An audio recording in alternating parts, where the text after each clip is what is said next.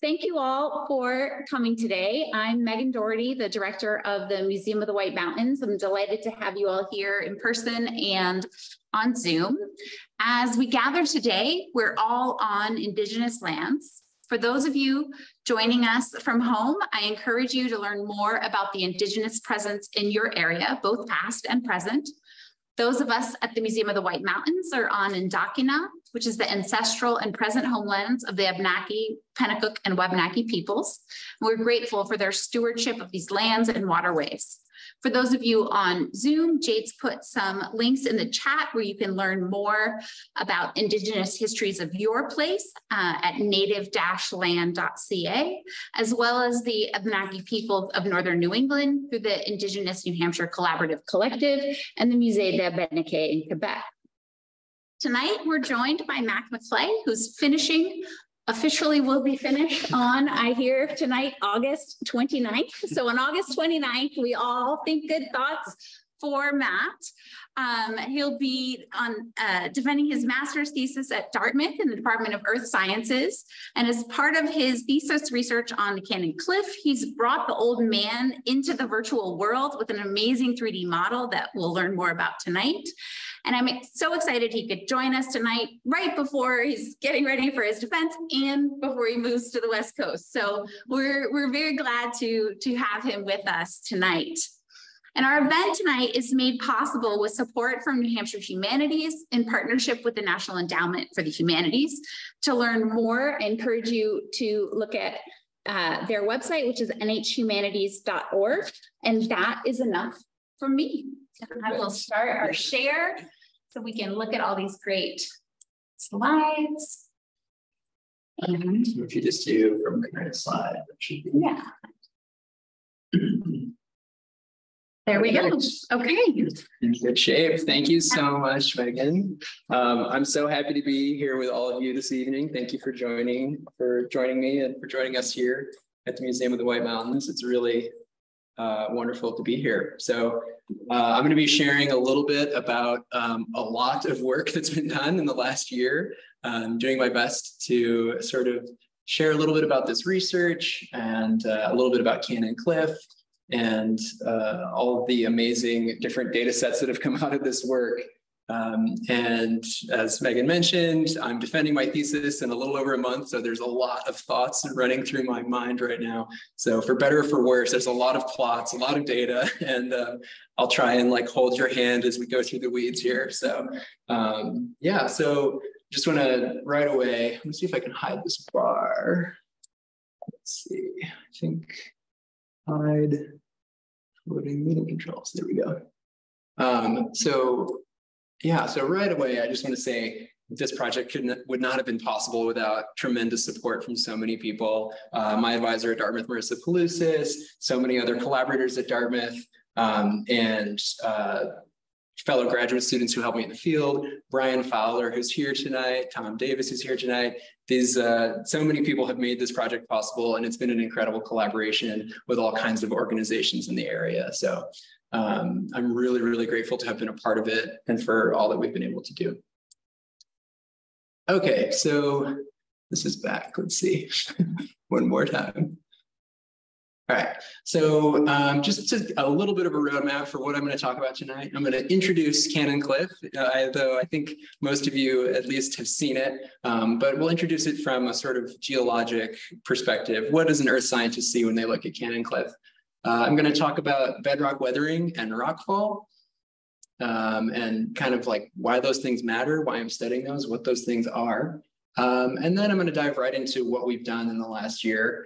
3D modeling, temperature analysis, geological surveys. These sort of data sets that have come out of this are really fascinating and can teach us and help us learn about the cliff and these processes that are sort of acting upon it. So, and then I'll wrap up with some preliminary conclusions and talk a little bit about what's next. So here's Cannon Cliff, a beautiful cliff just about maybe 20 minutes from here, probably. If you haven't seen it, you should definitely just drive 20 minutes north on 93. You won't miss it. It's the western flank of Franconia Notch. And it's truly massive. It's about almost 1,000 feet tall at the middle portion there on the big wall, and 3/4 of a mile across. So truly massive. And in fact, it's so big that it feels like it's looming over you when you're on the highway there. It's actually set back quite far from the road. It's even bigger than you think, is what I'm trying to say. But half of what we're seeing in this image right now is actually not the cliff itself, but it's all this debris that's fallen down and rocks, and that's the talus. We call it the talus slope. And it's essentially a huge pile of rocks. And if we look at satellite imagery, so a top-down view, you can see that the actual area, if you look at this top left panel, the actual area of the cliff itself is relatively small because it's close to vertical, whereas the area of the talus slope is huge. So there's been all this debris that's been piling up for at least the last 10 to 12,000 years since the last ice sheet retreated from Franconia Notch. So this talus ranges in size from gravel and sand to boulders bigger than cars. Here's Brian climbing up the talus with me on one of our first fieldwork expeditions, a rather treacherous climb. But just to give you a sense of scale, we're kind of like over here on the right, looking up at the cliff. And this is a lot of material that's fallen off of Cannon. And it's a testament to how much rockfall takes place here. There's a ton of rockfall at Cannon. It's one of the most dynamic landscapes probably in the White Mountains. And this is an example. So this is from 1997, quite a recent rockfall. The upper pitches of Whaleback Crack, which is a sort of popular climbing route, or once was, came crashing down in 1997 and stopped just a few feet from Franconia Notch bike path right there, which is a great bike path for many reasons, but including you see a ton of cool boulders like this from both the Lafayette and the Cannon sides of the trail. And it's really fascinating. So in addition to rockfall though, there's bedrock weathering taking place. And so before I go any further, that's in the title of my talk, and I've been sort of mentioning it, I want to talk about, okay, what is bedrock weathering? What does that mean? And so when I'm talking about weathering, I am referring to the breaking down and dissolving of rocks and minerals. And we kind of break this process up mostly into two different components. So physical weathering, which refers to not altering the composition of a material, but just breaking it into smaller and smaller pieces. So for example, on the left here is root wedging. Essentially a tree growing out of this has, like, the roots have wedged this rock apart without changing the chemistry or the composition of this material. And then another example would be freeze-thaw or frost weathering, where ice can break apart rock. On the other side, there's chemical weathering.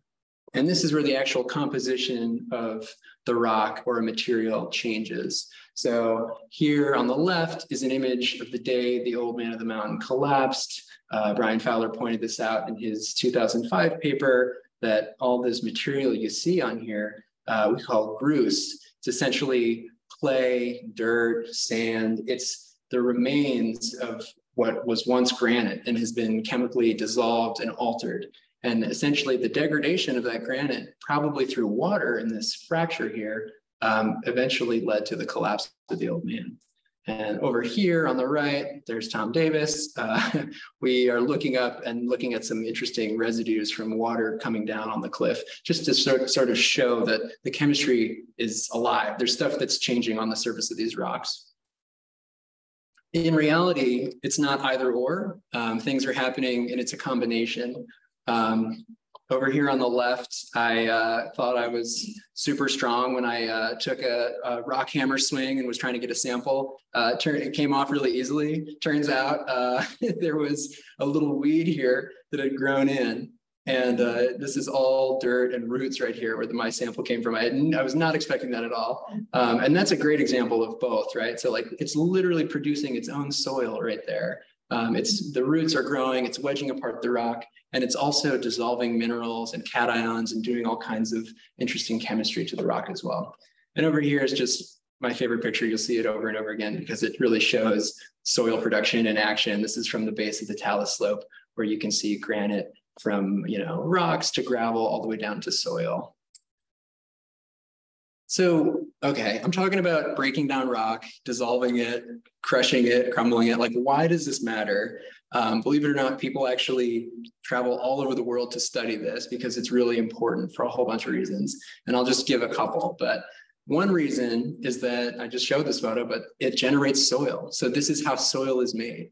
We use soil. The global population depends on soil for feeding everybody. We grow our crops in soil. And without bedrock weathering, there's no new soil. This is how soil is made. A second reason is climate. So the actual chemistry of what goes on when rocks are dissolved and broken down and different minerals and elements are put into streams and eventually go into our lakes and rivers and ocean, there's actually atmospheric exchange that can happen, and it can really impact the carbon cycle. So understanding the rates of weathering has a big implication for what's going on in our atmosphere in terms of how much CO2 there is. And then finally, landscape evolution is really basically understanding why there are valleys where they are and why there are mountains where there are. It comes down to, in some way, bedrock weathering and its ability to resist erosion and weathering. And I think the Old Man of the Mountain is a fantastic case study of bedrock weathering, because here we have something, this icon of New Hampshire and of New England that was formed through bedrock weathering, right? All this material around it was removed. And then eventually the weathering removed the old man himself, and he came tumbling down 20 years ago. So kind of an interesting case study of just thinking about, yeah, this is, it also impacts sort of natural hazards and is just interesting to consider. So in the White Mountains here, we have a very intense weathering environment. As many of you can probably guess, we have very cold, harsh winters, and we have warm, wet summers. And so that can support all different kinds of weathering. So we have, I mentioned some like ice stuff, like frost weathering, and then also, chemical weathering, which tends to prefer warm and like wet climates. So there's a lot going on here in the Whites. But when we apply this to Cannon, the question is, okay, so what is the story? Why do we have so much rockfall? Is it freeze thaw? Is it like frost weathering, or is it chemical weathering? What's going on? Why is it such an efficient place for rockfall? This talus slope here is actually the biggest of its kind in all of the eastern United States. So this is really fascinating, and we want to understand a little bit about why that is. So the sort of standard answer you'll get is sort of saying, okay, well, we haven't really studied Cannon, but it's similar to Yosemite. And this is an image of Half Dome. And you can see these layers here of granite, these layers. And what we'll say at Cannon is, okay, it's probably exfoliating is the word. And basically these granite plutons formed deep underground under pressure. And the idea is that when you glaciate the region and there's all this erosion and you bring it to the surface and you release the pressure, these layers kind of like peel off almost like an onion. And so that's one thing that has been said a long time about Cannon. Oh, it's exfoliating. Another thing that's been said for a long time is freeze thaw. Okay, we know there's a ton of snow and a ton of water in New England. And the idea with freeze thaw is that water gets into the cracks of the rock, freezes, wedges the rock apart.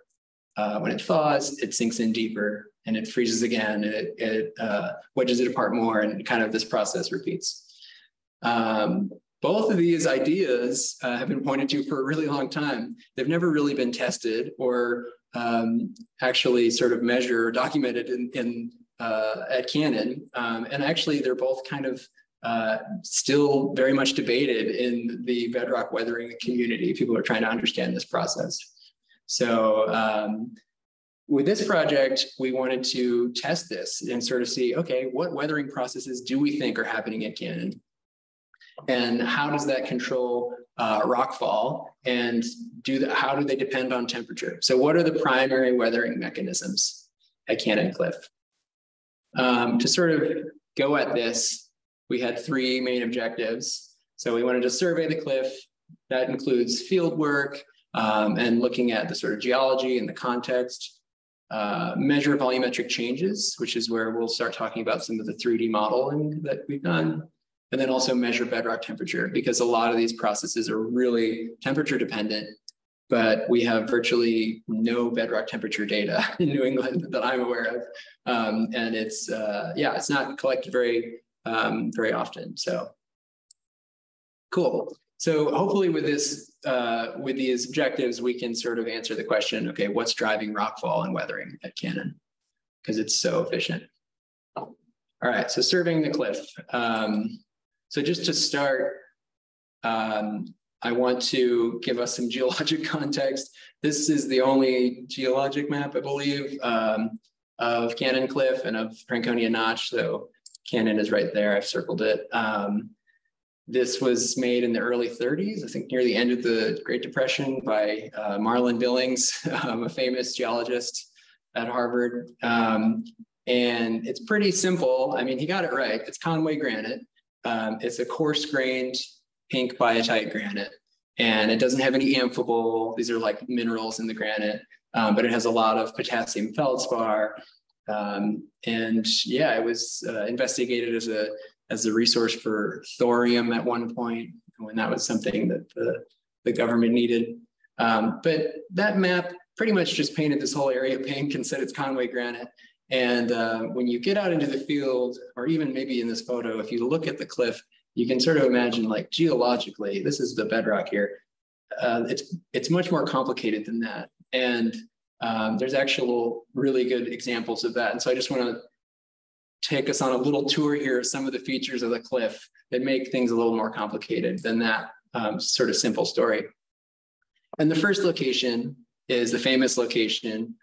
This is Whitney Gilman Ridge here, and it is blocking this huge gully through the cliff called the Black Dike. And so this is a picture of the Black Dike. And so now Whitney Gilman Ridge, which is a climbing route, is here on the left. This whole thing fills up with ice. People ice climb it in the winter. But the reason it's here is because it's an intrusion of a different type of rock. So this is a diabase intrusion. It's a shiny black rock, looks nothing like granite. And in this photo, it's kind of hard to see, but I've outlined where a little bit of diabase remains. The reason this gully is here is because this is a sort of a plane of weakness in the rock, and that's why the intrusion was there. And subsequently, it's been preferentially weathered, and the diabase is softer, so it's weathered out. And this is sort of similar to the Flume Gorge, if you've been over there to check that out. So there's one example of how it's not as simple as just, this isn't just granite. And also notice in this image just how heavily fractured this region is. There's fractures everywhere, and there's all this debris. In contrast, I'll take us to the other side of the cliff here in a region called the slabs, which are much more reminiscent of Yosemite than what we were looking at before. So these giant sheets are basically layers of the granite, and they're incredibly strong, and it's some of the hardest granite on the cliff. And just for fun and for scale, you can see some climbers making their way up Lakeview, I think would be the climbing route there. Gives you a sense of how big the cliff is. You can hardly see them. Yeah, and so this is just a totally different looking landscape in a way. It's the same rock, totally different looking. So this is a really complicated environment in the field. And then finally, I just want to give some context for where we are. We're in Franconia Notch. And the reason it's a notch is because it has this incredible geologic and glacial history. So the Laurentide ice sheet retreated from this area only 10 or 12,000 years ago, which is in a geologic sense very recently. And it's actually probably been glaciated several times, maybe 4 or 5 times. And these notches form because the glaciers squeeze through here, eroding the valley floor and kind of creating additional topography and oversteepening the edges. So you can't really talk about Cannon Cliff without thinking about the glacial history, because it probably, the glacier probably sheared off a lot of material when it was moving through here, and we wouldn't have had a talus slope. So yet another reason why we know that there must have been a lot of rockfall since. So, and then, okay, so I just want to show a couple more field observations.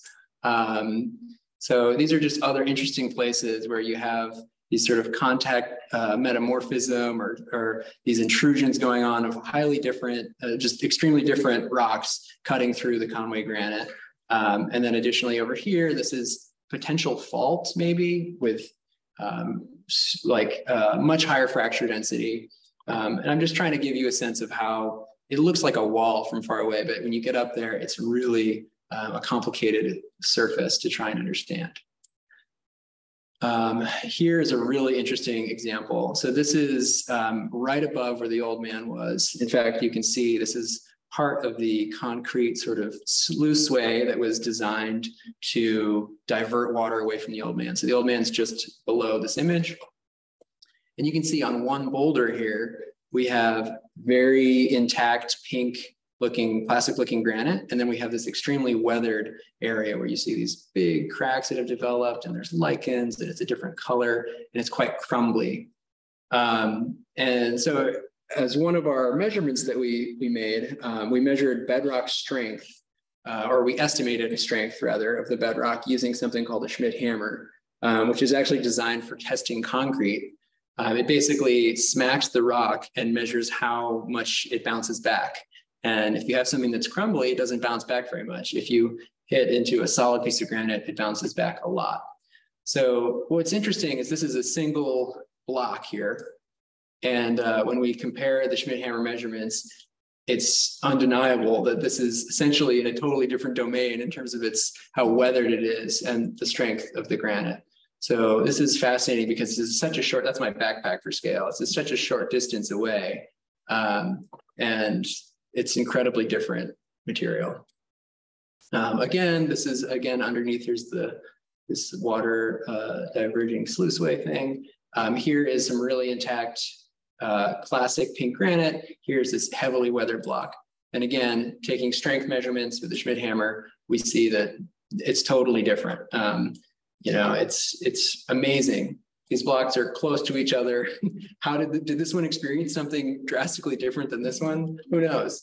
So this is adding to the puzzle and sort of just to give you a sense of how diverse this environment is.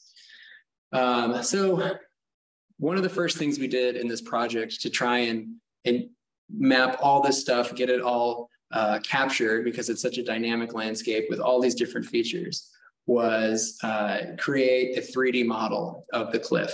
And for this, we did drone surveys. So here we are using Jesse Casana's drone. He's an archaeologist in the Department of Anthropology at Dartmouth.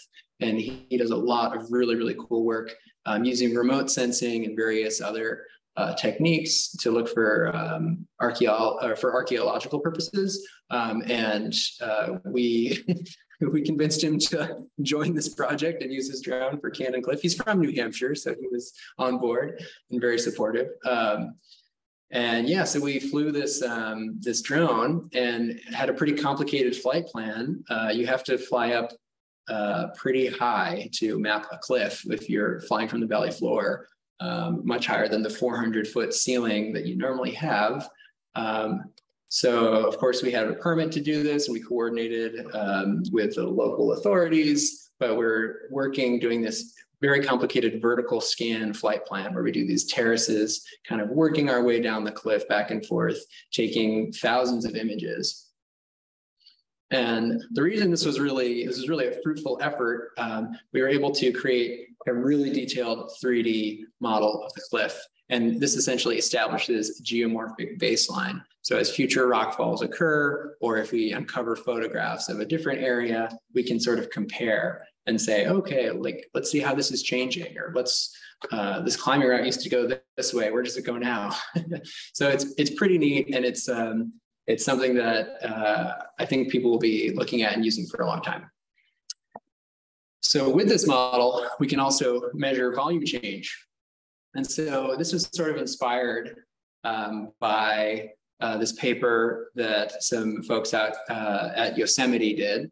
And they crowdsourced images of the Yosemite Valley, and they got hundreds, maybe thousands of images. And they were able to say, oh, that flake used to be here in this image and in this image, but not anymore. how big was that rockfall? Can we figure out when it fell? And that's one thing they did, and that's what these colors are showing, is like when it fell. So, and then the other thing they did was actually recreate it in 3D and measure the volumes of how much material was lost. So it's really cool work, and it inspired some of what we did with our 3D modeling, which is there's a lot of images of the Old Man of the Mountain, which is maybe the most iconic rockfall of all time, certainly around here. And essentially, by working with Brian and the Old Man of the Mountain Legacy Fund, we were able to source some really incredible film negatives and old images of the old man.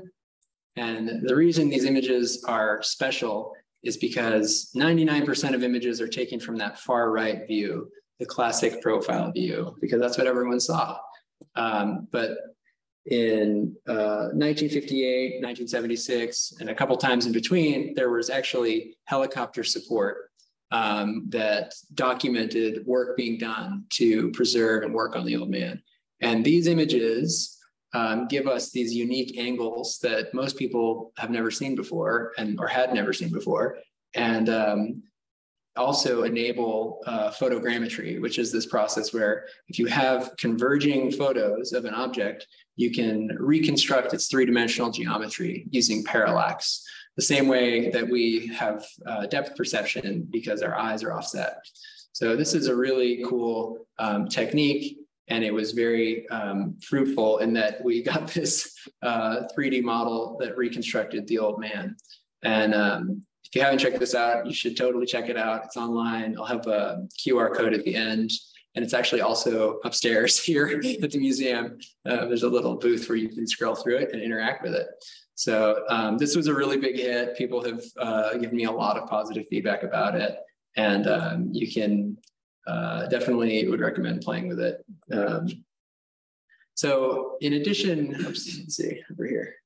So in addition to actually just sort of publicly sharing and capturing the old man's likeness, there's actually a lot of sort of science we can do with this. One of which is we're able to measure the dimensions with great accuracy and great safety of the old man.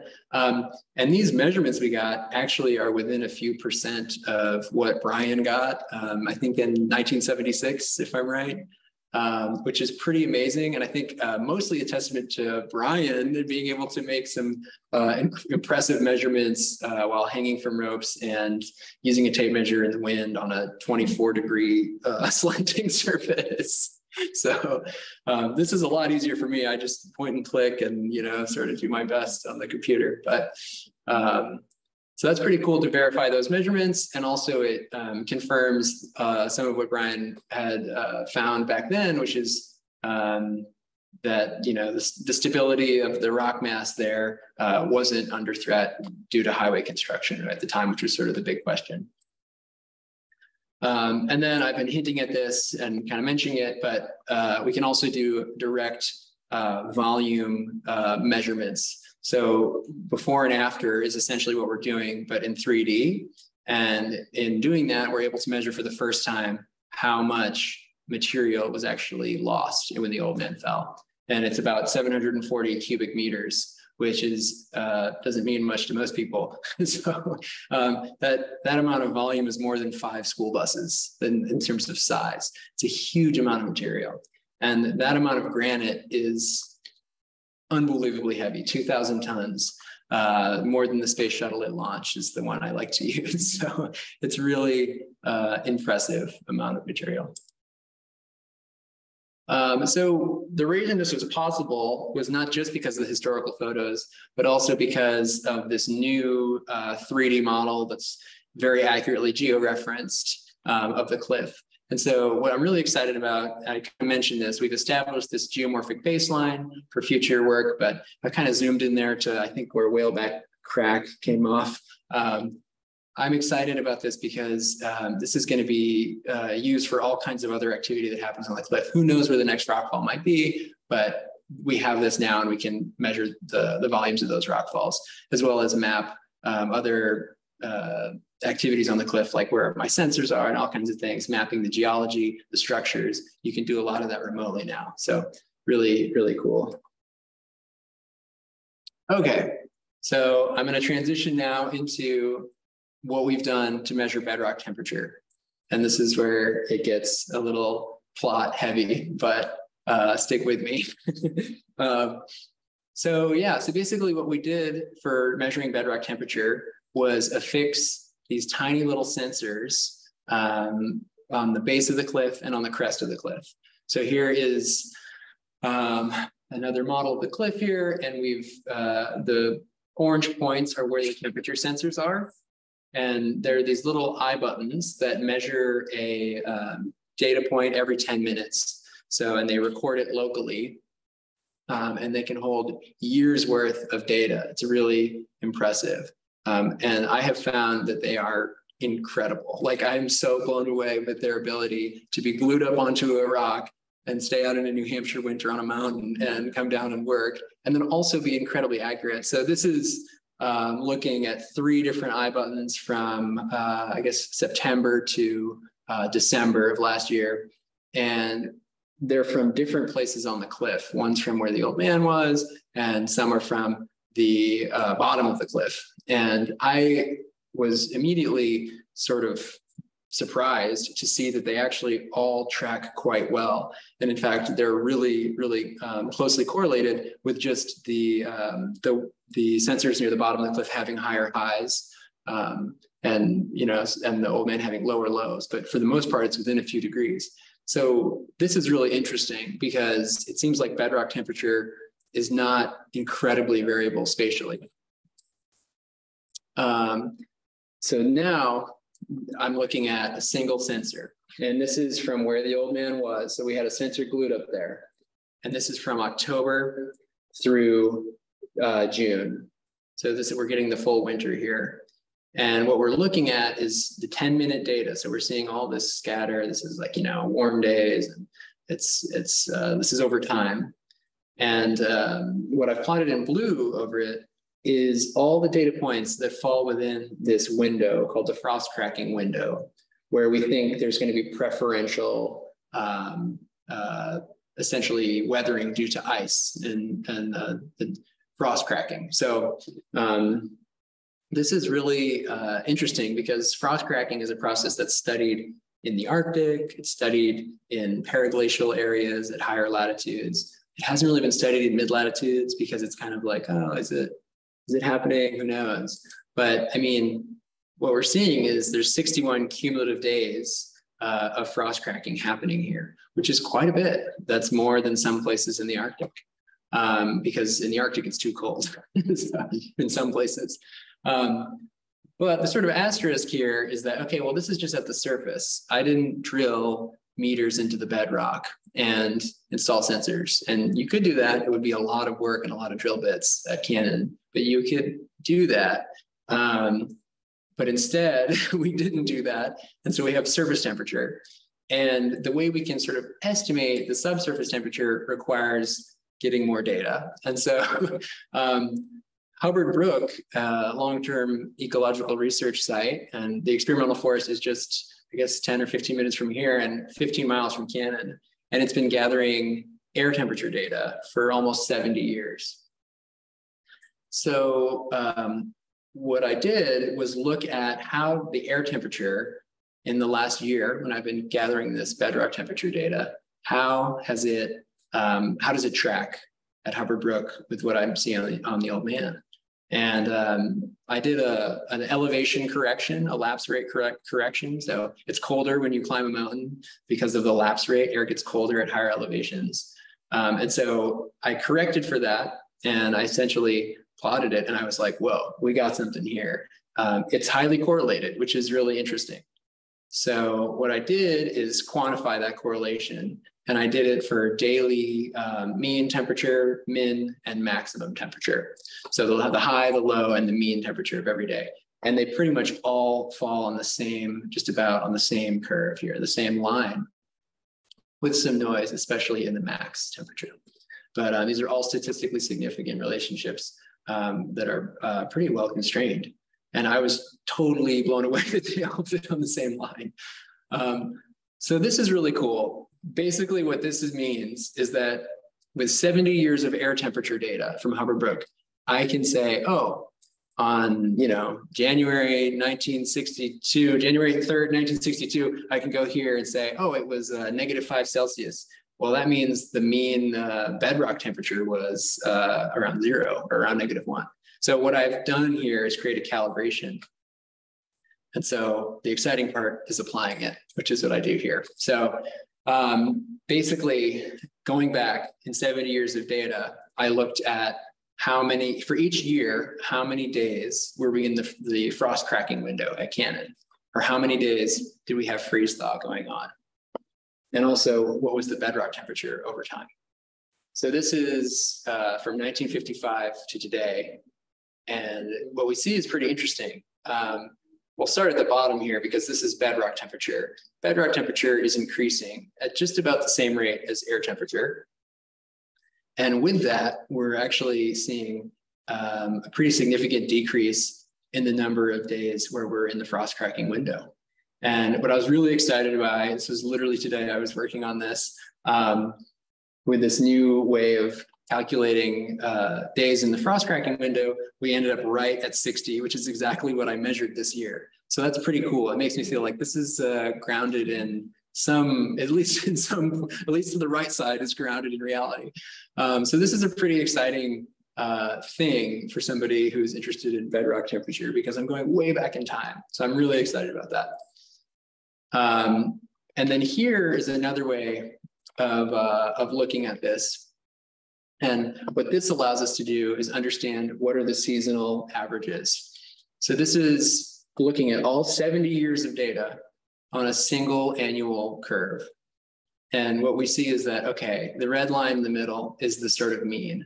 So typically over the last 70 years, on average in early January, we're close to -8, -10 Celsius. And in the peak of the summer, day of year 200, I don't want to do the math on what that is, probably July or August, we're close to 18 degrees. And this is all bedrock temperature. So with this, now, finally, I can estimate at depth what's going on. So this is all for the surface. But because now I have this sort of oscillation, this pattern, I can plug it into a model. And basically, what we're measuring, so we're on the y-axis is depth. So you can imagine we're going underground here. This is the surface, and we're going underground. And then here is temperature. And basically, what we have are data from the surface. And so over time, which is what these curves are showing, we're going back and forth over here. In the winter, it gets cold at the surface, and in the summer, it gets warm. But that signal and how it propagates is defined by the diffusivity of the granite. And so this is a pretty simple mathematical model, essentially a damped oscillator, where we say, okay, if our period here is a year and our average goes from around 5 to around 15 and all the way back up to 18 or so, how deep does that signal propagate? And what we see is that basically only about the top meter, maybe 2 meters, get to these temperatures that are required for frost cracking to be taking place. So this is very much just a back of the envelope kind of model, but I think it's interesting because we're estimating the actual depth where frost cracking could be occurring potentially. And this is pretty generous, I would say, as a model goes, because every day there's oscillations as well. So basically, in terms of the temperature sort of data, frost cracking is shallow and it's decreasing over time, is what we've seen at Cannon. And the other thing we've seen is that there's really high variation in rock strength at short length scales. So the same rock, one rock from another, but there's fairly uniform temperatures across the cliff. And so essentially, it might be that temperature and temperature variation does not alone explain the sort of variability of what's taking place here. So I showed this before. This is what I mean when I say high variation in a small area, small distance. This rock is pretty much all at the same temperature, and it experiences the same oscillations and swings. So something else has to be going on here. And this is where this project is going. So this is hot off the press. I'm working with a scanning electron microscope and trying to understand if there's actual differences in the granite that we're starting with, as opposed to it being a temperature-based solution. And so here what we're looking at is an image of one of the more intact pieces of granite. It's pretty smooth and flat, and this is a grain boundary. So if I go to the next slide here, you can see that we're mapping minerals here. On the left is silica, and this is a really silica-rich mineral. It's probably quartz. It's probably a quartz grain. And this is feldspar to the right, which is much more susceptible to weathering.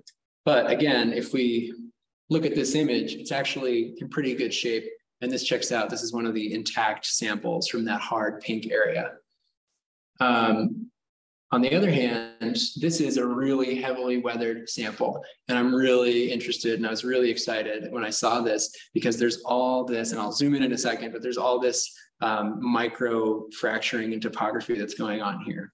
And one thing in particular, so this is from a weathered region on Cannon. One thing that's, so this is a feldspar here, and quartz around it. But if I zoom in here, if I zoom in on this black blob here, this is really fascinating.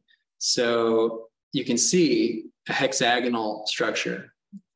And that is because it's quartz. The quartz is a crystal structure. If you've ever seen a giant quartz crystal, it's usually a hexagon. So what's fascinating here is that the feldspar around it is incredibly weathered. It's got this pitting, sort of etching, and there's these intrusions, these quartz intrusions, and this grain, which is off the surface, is probably like that because the feldspar has weathered around it, and it has these deep sort of pitted surfaces. So I don't have a ton of conclusions other than to show that this is really exciting stuff, and the actual microscopic scale, the granite is very different. Yeah, so here's just another mineral thing there. And then here, XRF? No, it's not XRF. That's so I think they use electrons. It's blasted with electrons, and then it re-emits. It excites the electrons of the minerals and they re-emit. But I don't know the details of that. So it's a point and click machine. It's amazing. Very easy to use. Not a microscope. I don't believe so. But we should chat about it. Another sort of exciting and cool thing that I would like to do more of. So this is another strength test. This is the old man failure surface, and me kind of hanging on here carefully. But this is one of the failure surfaces where the old man once was. And when I did the strength test here, in the only safe way I could, which was being totally seated, obviously, on the cliff, I got a really low number. It's really degraded. And so when I compared this to a lot of the other places I was looking, crumbly rock, intact rock, weathered, but looks intact, but it's very weathered. And then the failure surface, this was like actually the lowest one I got. So I'm fascinated about that. And maybe we can learn a little bit more about why the old man collapsed the way that he did. Okay, so key takeaways, I'm wrapping up. I guess the first one is that Cannon is a really dynamic environment. There's so much rockfall going on, and it's really, it's a dangerous place, but it's an incredible natural laboratory for studying this kind of stuff, for studying bedrock weathering and rockfall. And the Old Man of the Mountain has been an amazing case study to think about this, because there was work that Brian and others did, previously, and all this documentation. So it's been a really cool thing to think about. Bedrock temperature support that frost weathering and frost cracking definitely can be taking place. There's potential for it, but it's shallow and its degrees probably decreasing. So we're in a regime now in terms of the climate where it's warming, the amount of frost cracking and its potential to be working on these rocks is decreasing. There's a lot of variation in the rock characteristics at really short scales, and they can't be explained by temperature alone. So there has to be something else going on. And my bullet here says geological context matters, and that's obvious. But I mean, I think what we're getting at here is that the way this rock formed is really complicated. And we actually, that story that, oh, it's just an exfoliating granite dome like Yosemite, and there's freeze thaw, that might be quite an oversimplification of what's going on at Cannon. So, and then finally, yeah, so basically what I just said, but differences in the granite are probably what's behind the weathering and rockfall rates more, and we need to examine that more. So, and here's a QR code. If you scan it, it'll take you to the 3D model of the old man and the cliff, and you can zoom around. But with that, thank you guys so much for listening to my mini thesis defense. And yeah, it's been really great to be here. Thank you.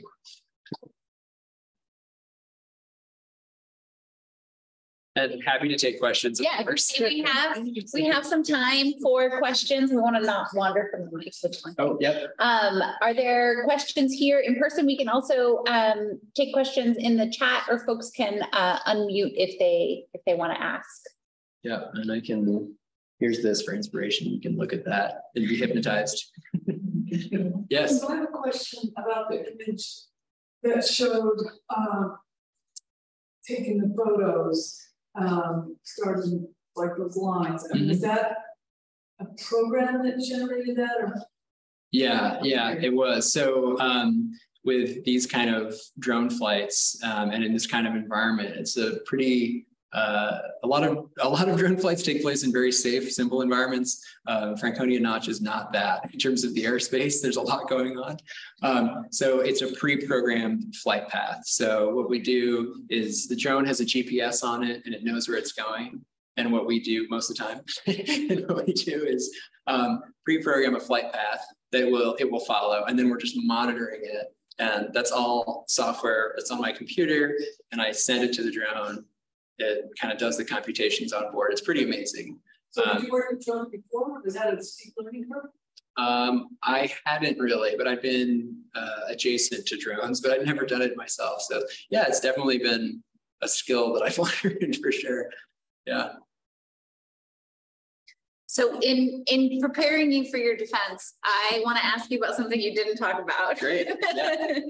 but I feel like you raised the specter of by talking about Hubbard Brook. So where does acid rain fit into? So you kind of, you focus more on the physical side of it. Mm-hmm. But I'm wondering if there's something if there's a piece of this story that ties in with not just Hubbard Brook's amazing temperature data, but Hubbard Brook's amazing water data, and what we've learned about acid rain, how that was present in our region, how that's changed, improved, thankfully. So is there a chemical story you can tease out of this that connects to that? Absolutely, yeah. So I haven't dug into Hubbard Brook, all of Hubbard Brook's data, because there's so much, and there are people whose careers are producing papers with Hubbard Brook data. So it's amazing what they do there. I will say that there's absolutely a story to be teased out of that, and especially, in terms of the chemical weathering. It does relate to the sort of what I sort of ended on with the actual composition of the granite being different in different locations, and different, these fractures where we have quartz intrusions. That essentially means that there's microfractures going on in the granite, which are susceptible to chemical weathering. As far as the acid rain, I'm not up on what the trends are with the acid rain and how acidic the rain. That's really glad to hear. But I will say that all rain is mildly acidic. And so there's carbon dioxide in the atmosphere, obviously. And some of that is basically suspended in aqueous solution in the water. And that carbonic acid interacts chemically and actually chemically weathers the granite. So that is absolutely a factor. And that's a really interesting question. I want to look into that, look at the acid rain trends. Yeah. And you know, as I'm sure you know, there's lots of data. Yeah. There's lots of data. More CSVs for me to download. More plots. 60 years of water samples as of this July. So right. we've got lots of data there. Yeah. Other questions? Thanks. Inez? I have a question about Yosemite. Just that how similar studies been done in Yosemite. You said that, you know, that everyone thought it was exfoliating granite just like Yosemite. But is that really true in Yosemite too? Yeah. Have there been studies about what that's stuff? Sure. Yeah, there have been. There's been a lot of really wonderful work. Greg Stock and Brian Collins are the names that come to mind. They've done really cool work studying rockfall. In Yosemite, rockfall is a real hazard. It is at Canyon too, but in Yosemite, there are buildings and structures as part of the park infrastructure. They're actually now they've been shut down, but they're in places where they basically could have been hit by a rockfall at any given time. So what they found in Yosemite is pretty fascinating. So the sort of typical model for rockfall is like, oh, there was an earthquake or a big rain event, and now all this rock and material has been mobilized and there's a big rockfall. That's true, but they had all these rockfalls at Yosemite that were happening at pretty much, there was no triggering event. There was nothing they could link it to. And there was this really fascinating study that came out where they put what they call crack meters in between flakes of the granite. So there's actual gaps between the flake of the granite and the rest of the cliff. And they put this device that measures that distance. And they also put a temperature sensor.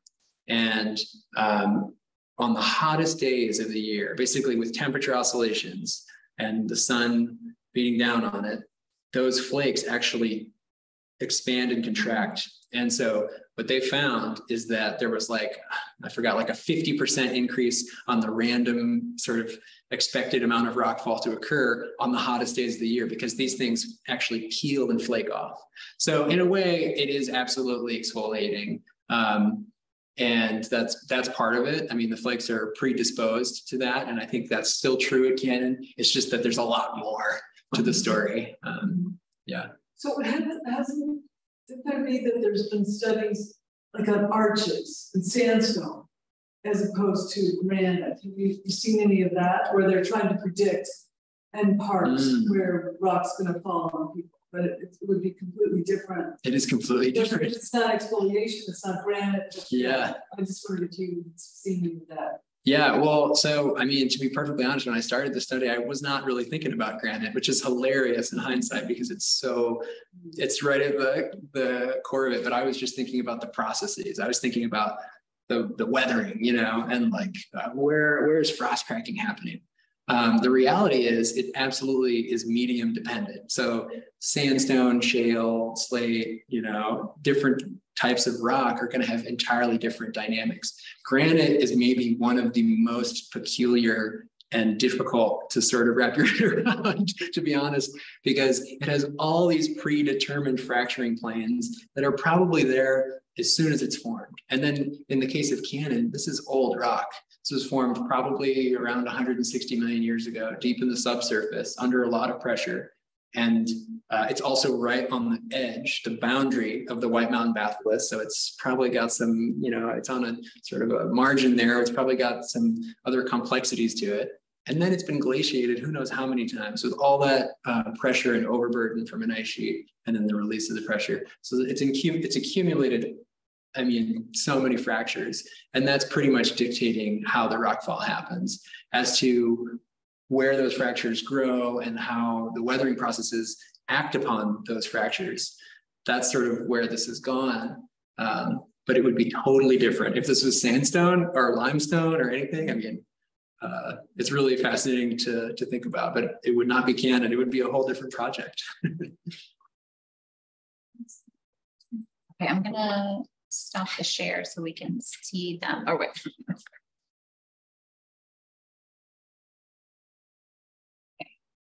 Right. Are rock climbers in danger of rockfall when climbing on canyon cliffs?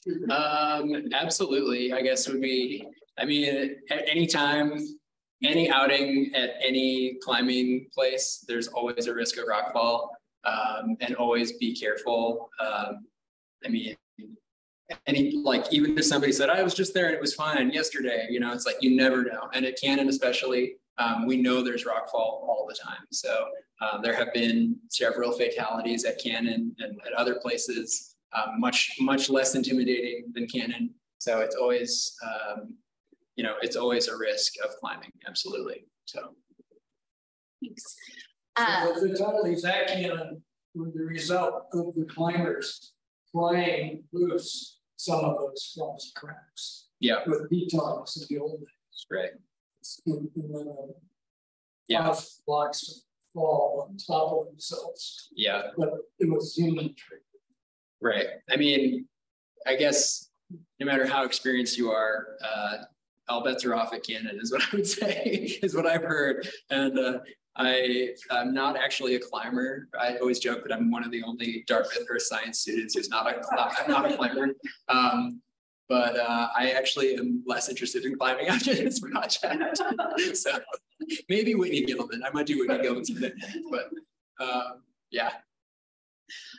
So then another question is about the warming. So your data show gradual warming of the rock. Is the rate of warming about the same as measured global warming due to climate change? Yeah, that's a great question. So yeah, I can, well, are we still sharing? I think so. Show that. I think the answer is yes. It's very similar to the rate. The rate of, let's see if I do go left here.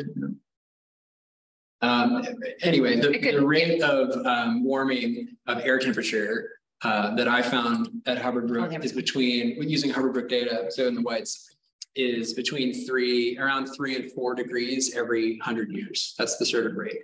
So it's definitely close. I think it's about the same rate in the bedrock.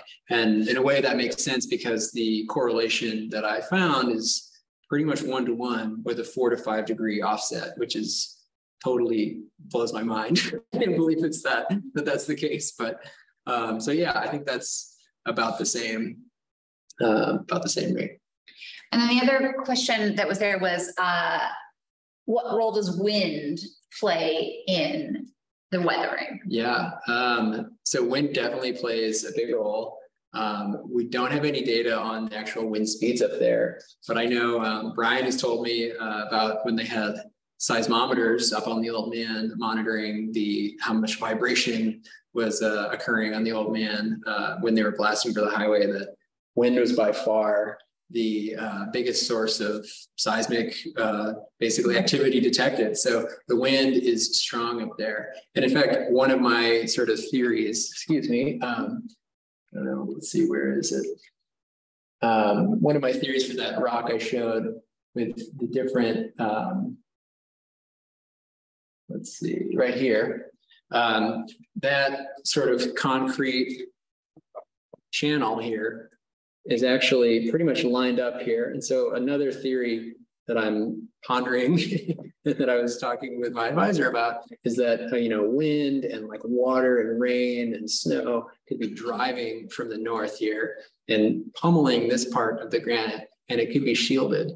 And that's super interesting as well, because basically that means that all this weathering and deterioration has happened since the construction of the sluiceway, which would be very interesting and a way to sort of date it. So that's another thing we're considering. But yeah, I mean, the wind it's brutal up there. It is windy. And the wind's also going to drive up the vapor and rain deeper into some of those cracks. Yep, absolutely. Absolutely. So I've got a couple comments for your real thesis. Nice. So you should change your 10 to 12,000 years for deglaciation of the notch to maybe 13 to 14. Okay. Because we have radiocarbon ages from the bottom profile length pushing 13. Yep. And we have beryllium 10 ages, exposure ages, right, in bedrock, starting about 14 up high down to maybe 13.5 down to the valley. Right. And so I'd go with greater than 13. Meredith Kelly, maybe I could keep it. So top with the stuff. Yeah, I didn't know the number changes like the weather, so I. The other this is in case Justin Strauss or something is very because I would not use the word layers.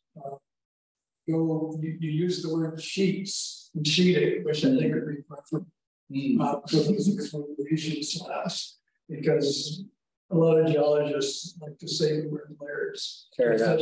Yeah. Fair enough. Yeah. Well taken. Thank you. Oh, and that route, you showed a photo of a couple of climbers involving this as well. But if you want to do Lakeview, you don't have to do what they're doing. They're on a route. I think it's Constellation Prize. Whether Lakeview is a lot easier. So yeah, do Lakeview with the rest of your. Yeah. No, you just cruise and you'll enjoy it. Oh, cool. Sounds good. All right.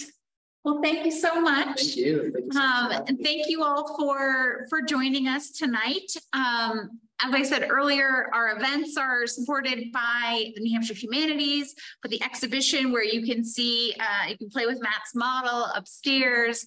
The support for that really comes from our members. So if you aren't already a member, I would encourage you to click on the link that Jade has already put on the chat. She's so on top of things, where you can go ahead and join this great community that supports us. And for those of you in person, I have paper surveys over there. We'd love to hear what you thought about tonight's program. And if you have short stories about the Old Man of the Mountain you want to share with us. And for those of you on Zoom, Jade has put the link in the chat. You can just click on that and fill out the survey. Kayla will also send a link in an email later on. But if you want to fill that out while you're thinking of it, you can click right there and let us know what you think. So again, thank you all for joining us, and thank you, Matt. Thank you. We'll all be rooting for you on August 29th. Thank you. Okay. That's the real consolation. Thank you all.